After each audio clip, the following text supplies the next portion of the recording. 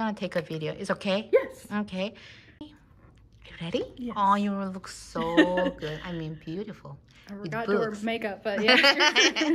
Okay. Could you introduce yourself? What position are you at the library? Yes. My name is Sarah Foster. I'm a librarian 4. And a librarian 4 means I am a head librarian of the Juliette Hampton Morgan Memorial Library.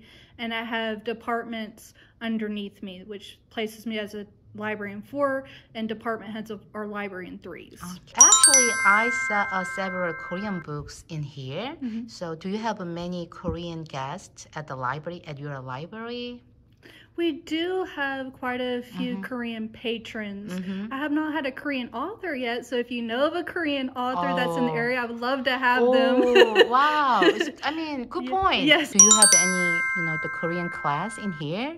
We do not have a Korean class here.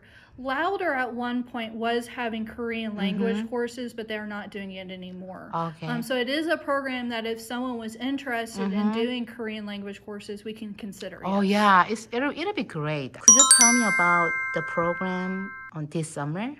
So we do quite a few programs during the summer. The library system itself, of course, has a summer reading program. It goes from story times to regular programs for older elementary, middle school level. We are in partnership with an organization that will be doing a writing program for our high school students. And what they do with that writing program is that could be me program. They get students from Montgomery and other surrounding counties to interview influential people in their area and then create a children's biography based on that individual. So we had 20 books released last year that we're hoping to get published and added to our collection that were all created by high school students in Montgomery County. Cool. So it was a great and amazing program. Now, for Juliette Hampton Morgan Memorial Library specifically, there's the Back to School Boot Camp program, and that is in the month of July. The second full week of July after 4th of July would be our high school and middle school grades. So we're going to have 9th through 12th grade and 6th through 8th grade programs.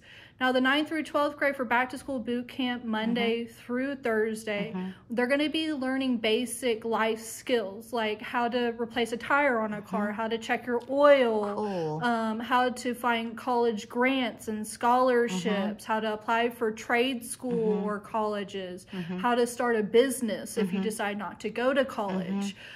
So we do a lot of basic life skills, how to build your resume, what to put on a resume, how to dress for the job, how to interview for the job.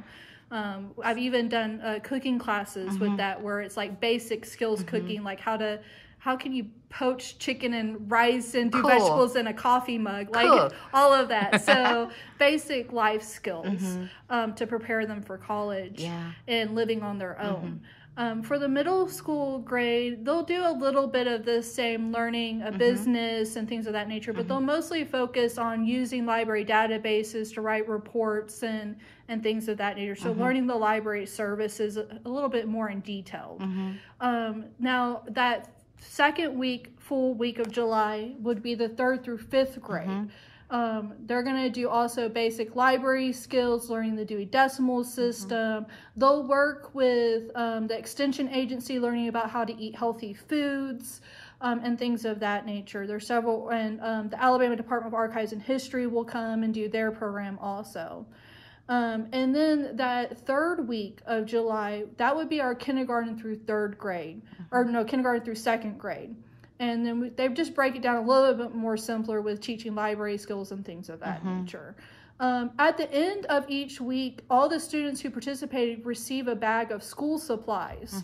And that's, I think, the biggest winner for that program is getting those free, like a pack of paper, a ruler, pencils, Sharpies, crayons, and a bag to carry those items in. I love it. Yes.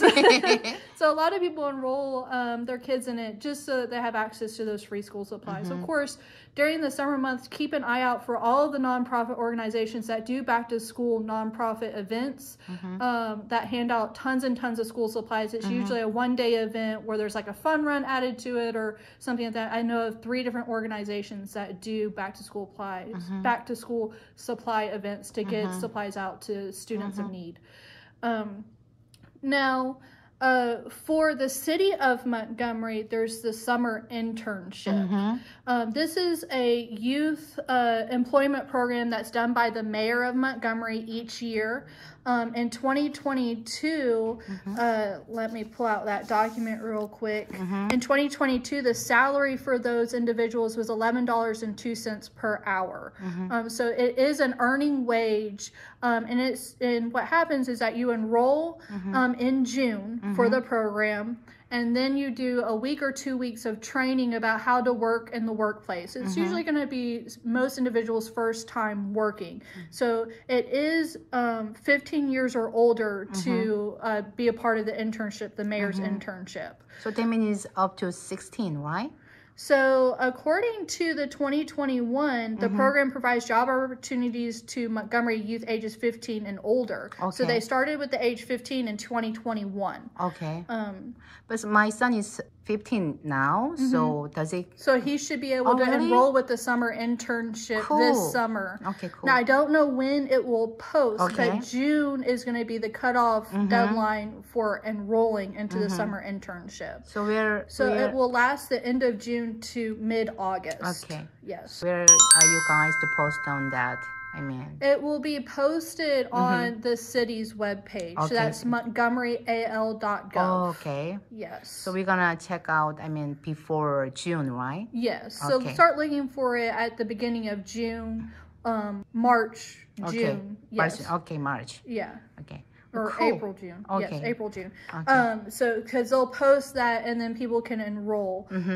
So it is a paid internship based on 2022, $11.02 per hour. It is part-time, minimum of 25 hours per week. Oh, okay. Okay. So you can work up to 37.5 hours. Wait. Required to commit to a minimum of 25 hours, but you can work up to 37.5 hours. Okay. And I think that's depending on what department you get assigned to. So you do a training period, and then they figure out what department you might fit in. So you could be working with Parks and Rec, you could be working with the library.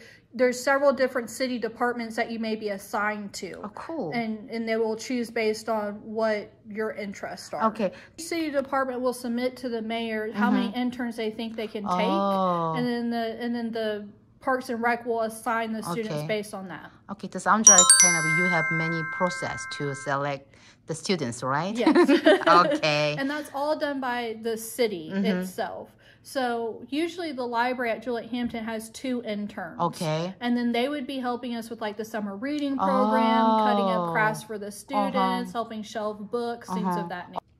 Okay, do you know that, there's a lot of Korean companies are here, Montgomery. Do you have any plan or are gonna have a plan for Korean families or English class or some kind of programs with Korean moms or Korean students? Do you have any plan for that or?